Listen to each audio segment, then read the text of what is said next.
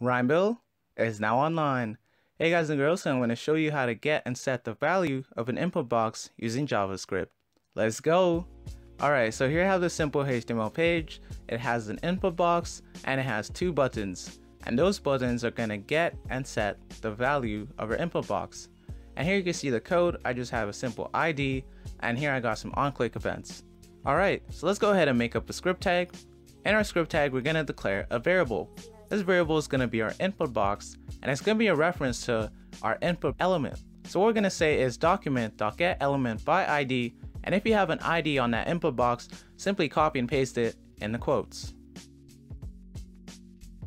Done. Alright, so below our variable, we're going to have a function. This function, we're going to call it getValue, and this is going to get the value of our input box. As you remember, we have a button on the top which gets the value, so let's go ahead and paste this function in an on-click event.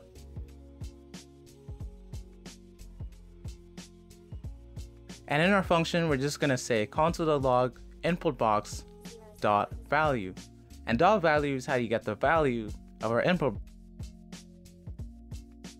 Alright, so if we go ahead and save what we have, go back to our website, refresh, and now just type in something, and then hit get value.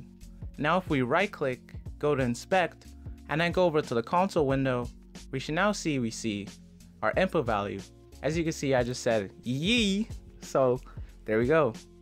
Okay, so now we know that works. Let's go ahead and duplicate our function, change get value to set value because we're going to set the value, and in our function we're going to replace console.log, and we're just going to say input box dot value, and it's equal to, and here you can set the value of your input box. But don't forget, you want to go up to the top, and in your button, don't forget to call this function. Go back to our website, refresh.